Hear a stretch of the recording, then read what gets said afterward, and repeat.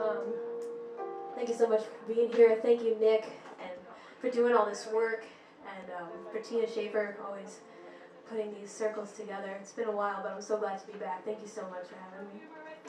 Me too.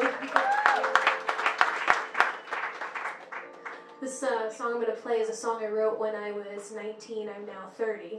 So, but this song somehow has just continued to grow with me. And over the past 11 years, it's meant different things. And I think in this point of my life, it's really about, especially in our community, it's just like letting go of the shouldas and couldas. You know, just allowing us to just be and be who we are in this moment and to live authentically and to live in peace. And so this is what this song is about for me now. It's called Letting Go of Perfect.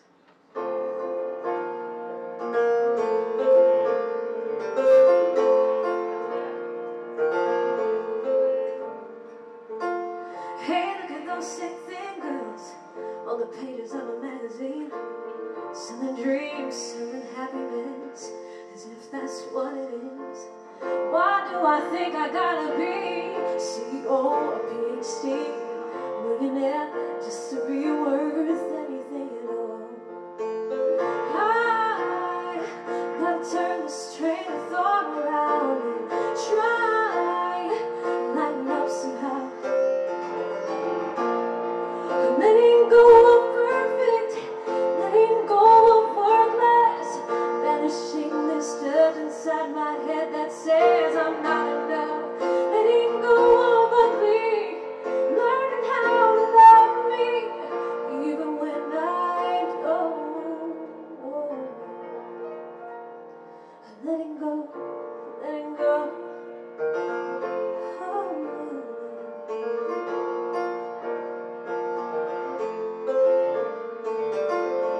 I set the bar way too high, impossible expectations make me crazy, make me feel like a failure all the time.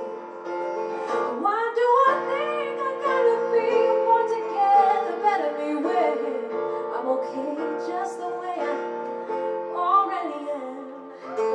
I know I'm gonna make mistakes, and that's alright.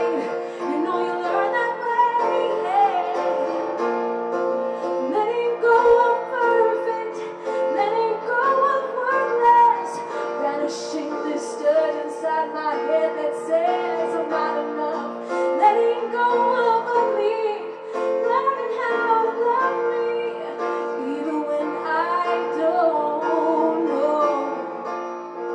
Letting go of perfect, letting go of worthless, banishing this dirt inside my head that says I'm not enough. Letting go of ugly, learning how to love me, even when I don't know. Letting go, letting go.